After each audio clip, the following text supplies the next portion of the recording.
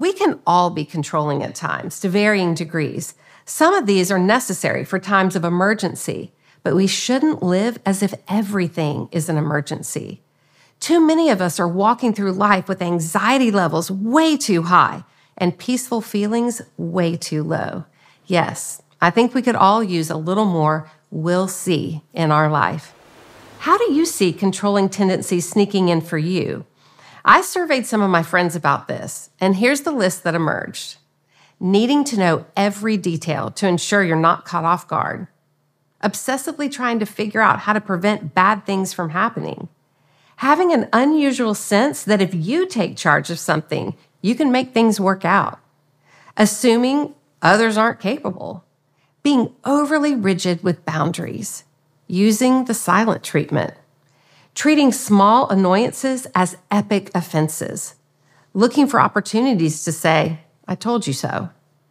Refusing to let others see your vulnerable side so you can stay in charge. Ugh, what a list.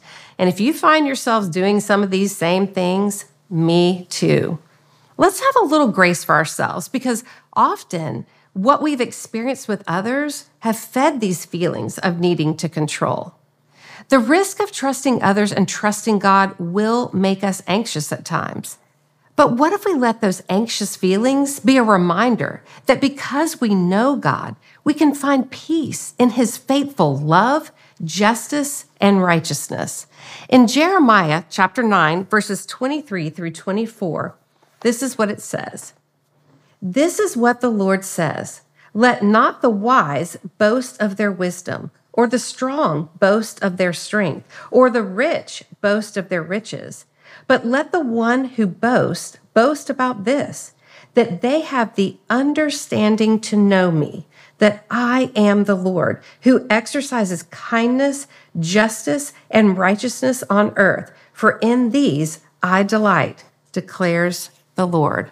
I love those verses. What if we started looking at the pitfalls in this journey as ways to gain more strength, rather than letting hard times steal our strength?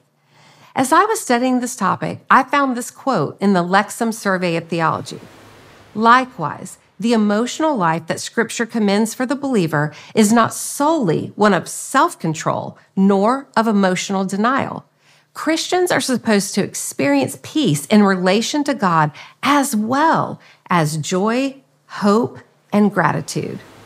We aren't to live in denial of our emotions, but we do want to exercise self-control when the anxiety of our more intense feelings makes us want to say and do things we normally wouldn't. Okay, honest admission here.